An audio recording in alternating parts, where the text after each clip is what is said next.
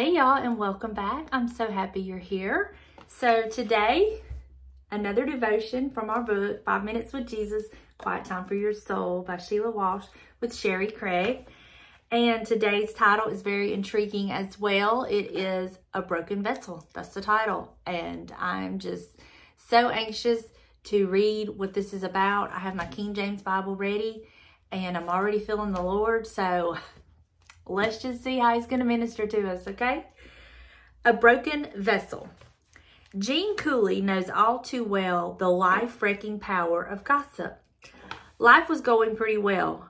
Jean had a job he enjoyed and he was engaged to be married. Then one night, tragedy struck. His fiancée was killed. The grief over the devastating loss of the woman he loved would have been enough for any man to deal with. But Jean's pain was compounded by rumors that began circulating online in the days following her death. An anonymous person had accused him of being addicted to drugs and complicit in his fiancée's death. None of the accusations were true, but the damage had been done. Jean was ostracized in his hometown, and when his boss heard the rumors, he lost his job. One person's cruel words came very close to destroying Jean's life. David, the shepherd, psalmist, and king, knew this kind of pain. He had been the subject of some malicious slander. In Psalms 31, he poured out his broken heart to God. I am forgotten like a dead man, out of mind. I am like a broken vessel. The words broken vessel don't have the same impact on us that they did on David. In his day, the ground was littered with pottery shards and pieces of broken vessels. Once a piece of pottery was cracked, it was no longer of any use at all. It was simply thrown out. It shattered on the ground and its pieces became part of the landscape. There was no repairing a broken piece of pottery. It was utterly and forever ruined. In the wake of the vicious gossip, that is how David felt about his life.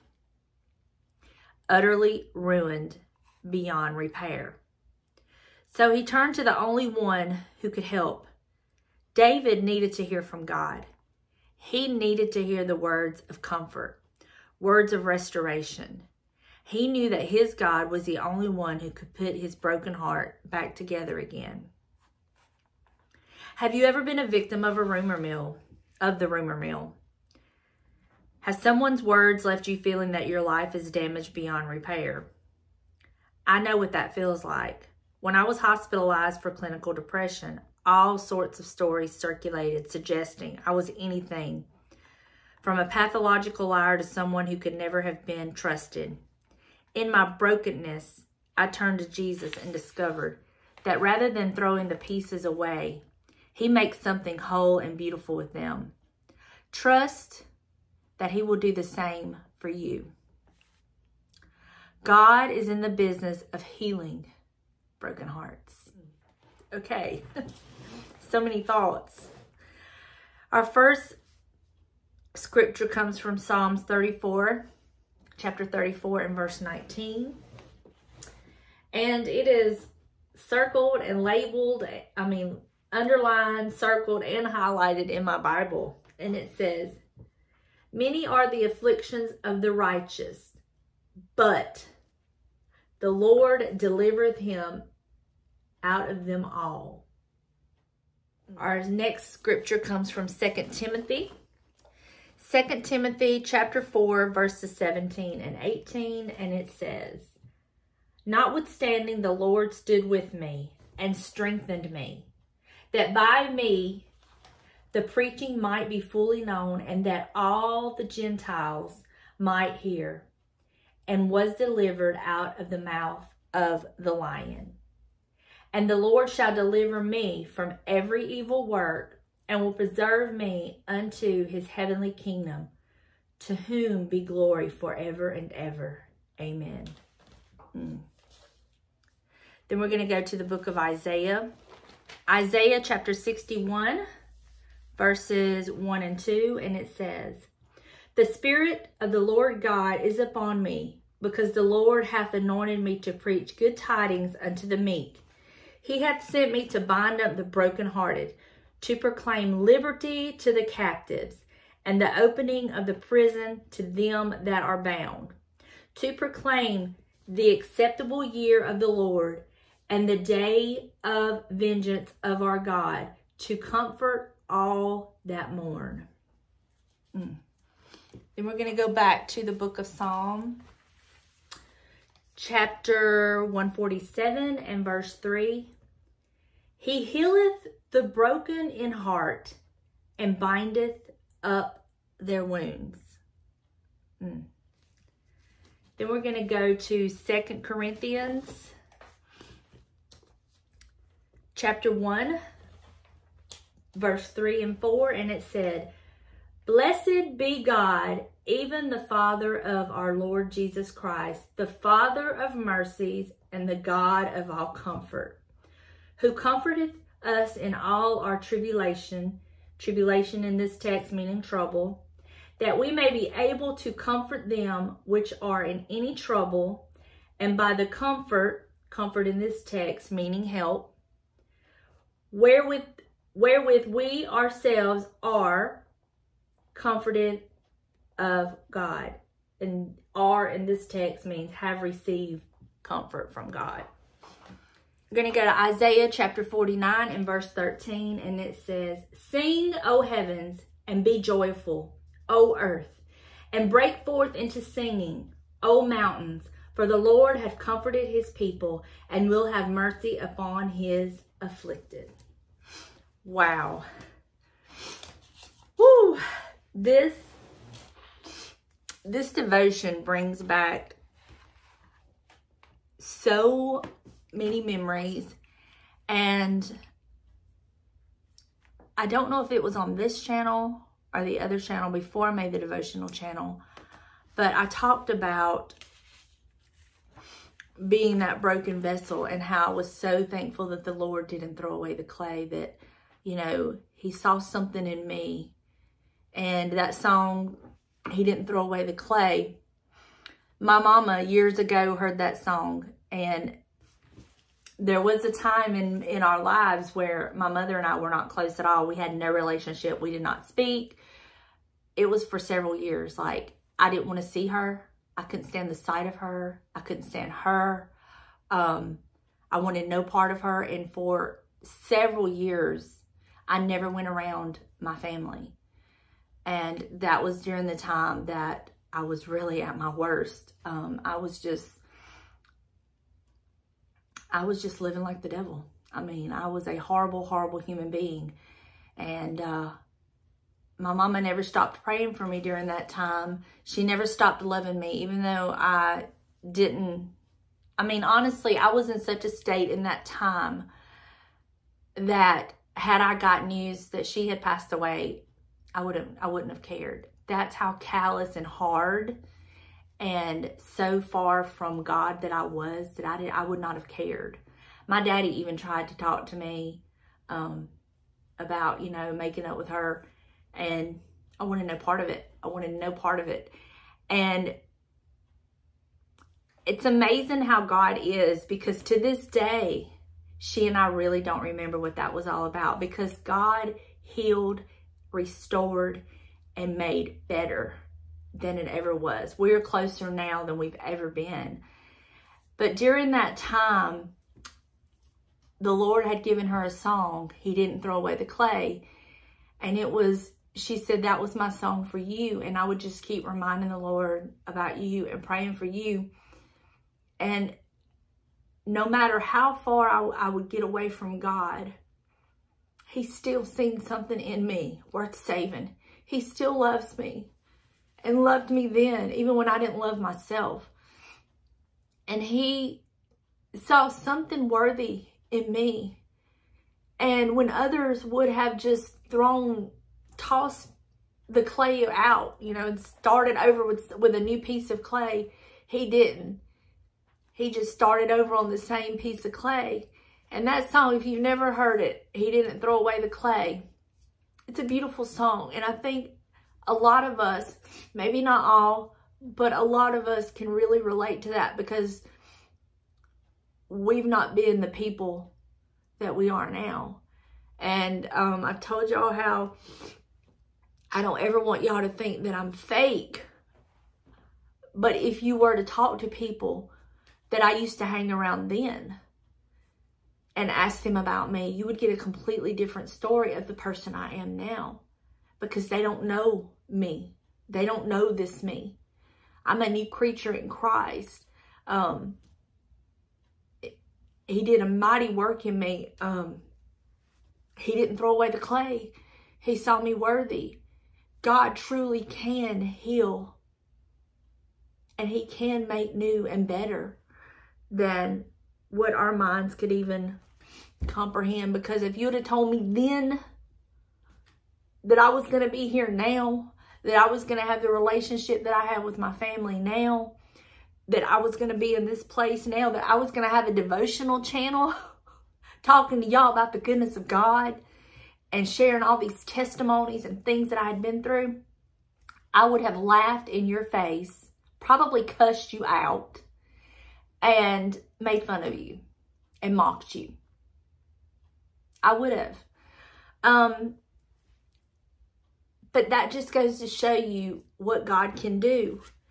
And I understand David so much. I love David. David truly is an example for us all. I mean, what didn't David do? What hadn't David been through?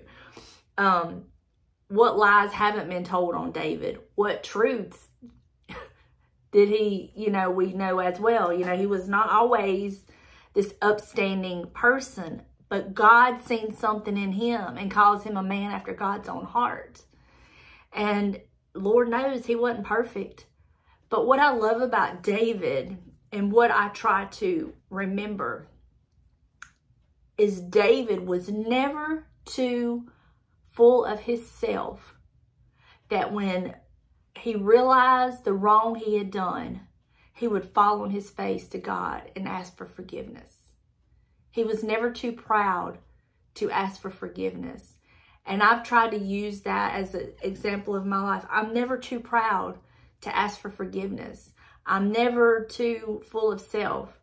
I will sometimes just apologize and ask for forgiveness, whether I truly feel that it is 100% on me, because I want to keep myself right with God. I want to keep the channels of communication open with God and keep myself in check with God.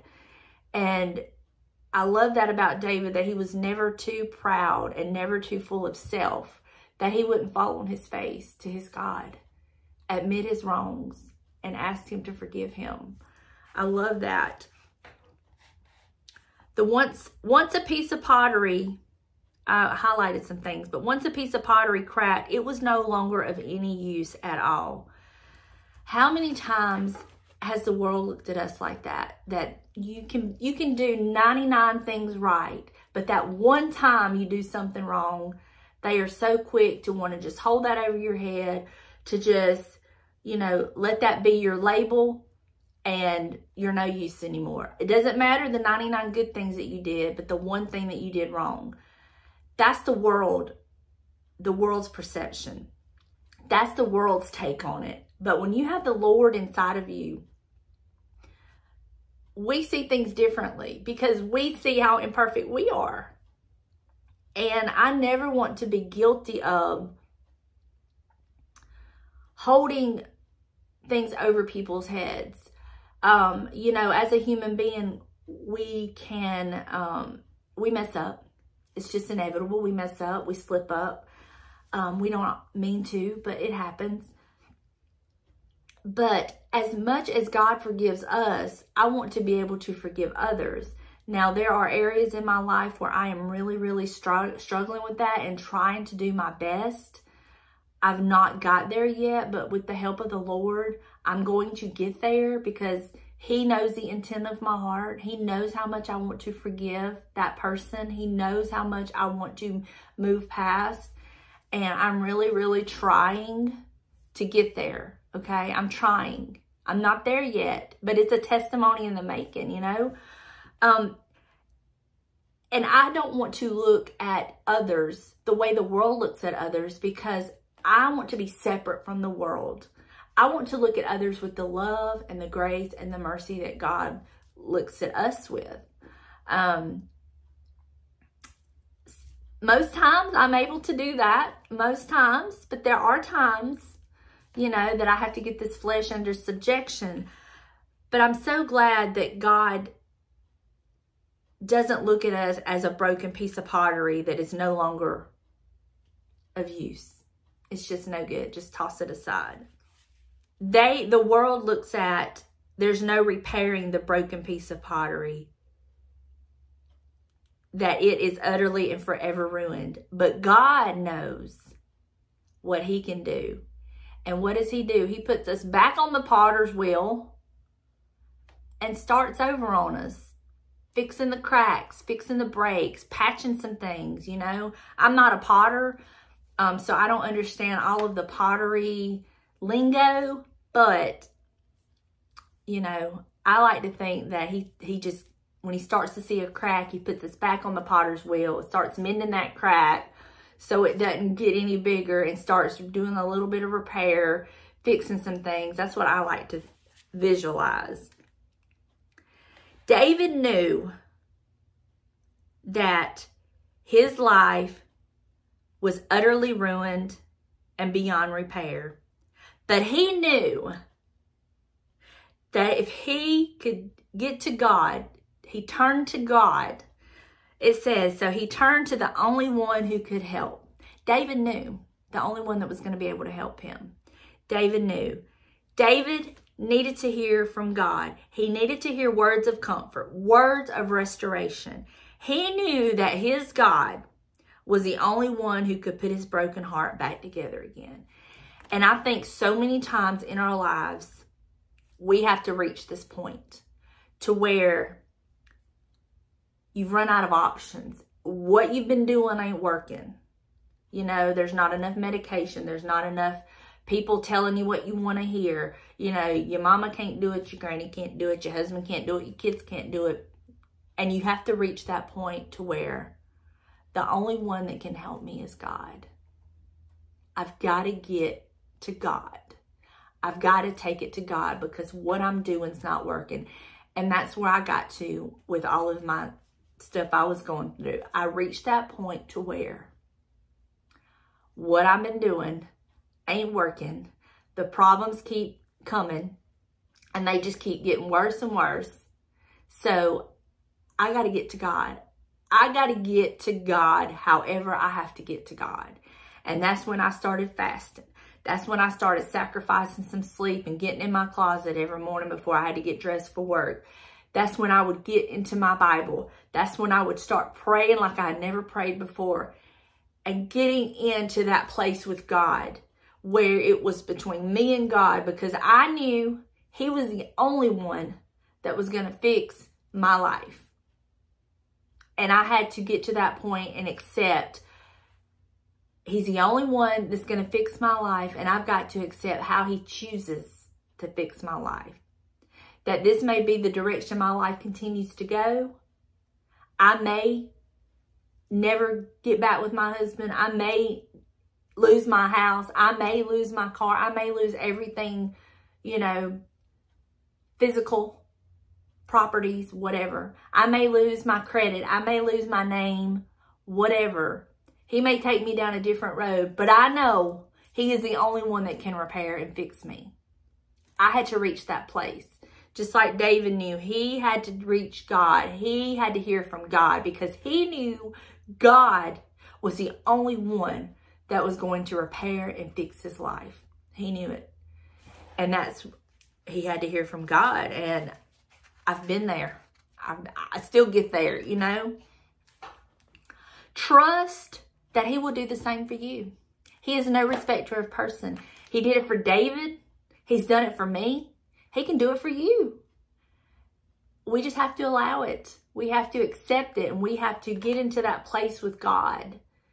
And he will do for you what you want him to do for you.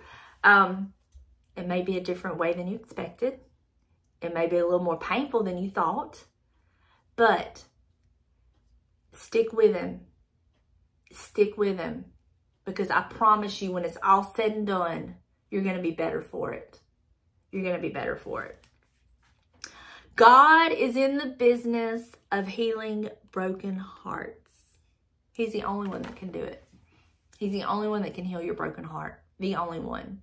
I would love to tell you, you know, there's a magic drug, there's magic whatever. I would love to be able to tell you that, oh, if you do this, this, and this, you're going to fix your broken heart. It's going to be done.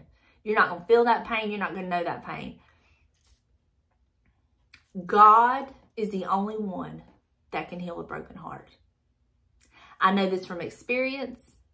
I know this from life. I know this from watching my children. I know this from going through things. God is the only one that can heal a broken heart. And sometimes he's just sitting there waiting for you to, I guess, try it all before you get to him. He knows that, you know, he's the only one. And so he's ready, willing, and able. But I've told y'all before, he will not force himself on you. He's much a gentleman. And he will wait until you invite him into your problem, into your mess. And then he will get in there and he will fix it all up. You may have a few scars. You may have a, you know, few places that you're gonna have some scars, okay? You're just gonna have some scars. It's not gonna be pretty. But when it's all said and done, it's gonna be like you never, ever imagined it could be. It's gonna be better than what your mind can go to. I know this from experience, because if you would have told me in 2017, if you would have told me in 2010 that in 2017 I was going to be where I was at, I would have laughed at you. If you would have told me in 2017 that in 2024, Donna, you're going to have a devotional channel, you're going to be sharing your testimonies, you're going to be encouraging, you know, telling people about the Lord, encouraging them, I would have said, there's no way. But yes, way. Because of God, there's nothing he can't do. It goes back to our devotion, a few devotions back. Nothing is impossible with God. And he can take you and completely make you a brand new creature. And he's the only one that can fix your broken heart. The only one.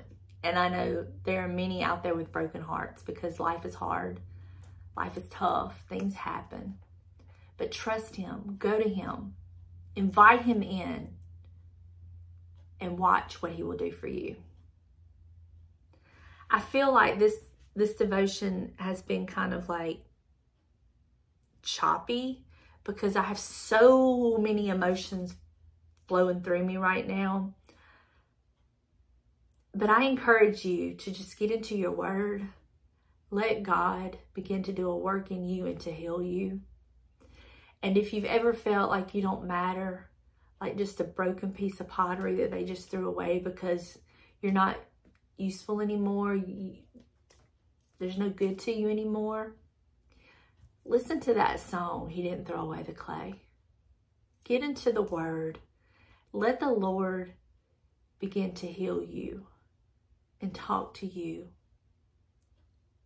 and make you what he wants you to be, not what the world wants you to be, not what you want to be, not what your family thinks you should be, but let him begin to do a work in you into what he created you to be. I love y'all. I pray this has blessed you, and I will see you in the next one. Bye, y'all.